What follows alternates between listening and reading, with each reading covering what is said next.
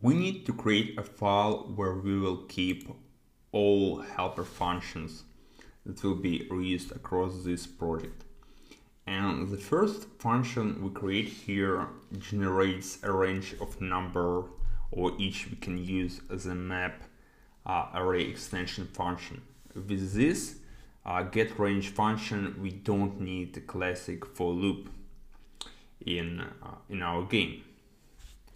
And everything related to the core of the game will be inside the game folder. And first file here will contain objects that describes game levels. Let's call it level.js.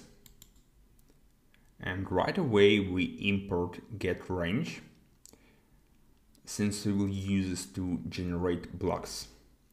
And we'll have different types of blocks. It means blocks can be destroyed after 3 hits of ball or less. So we set 3 here. And we need the function that will generate random number from 1 to 3. So we use here mass random multiplied by blocks max density. And we can create now a function that will return array of arrays of blocks, and block here is just a number that specifies the density of the block. So here we use getRange function over rows and then over columns, and for each element we call getRandomBlock. Next we can create a list of levels, and each level will have different set of properties.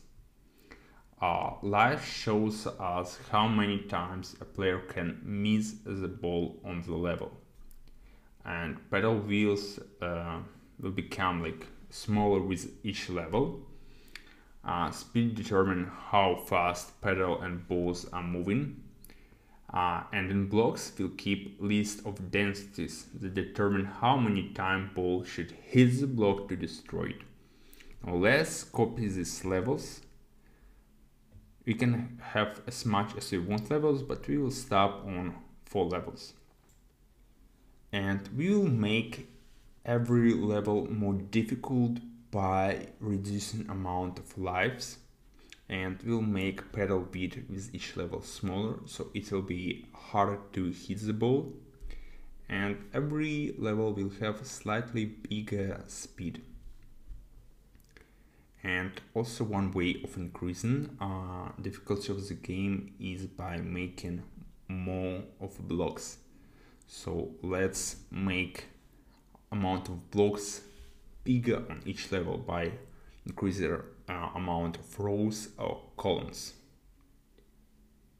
like this.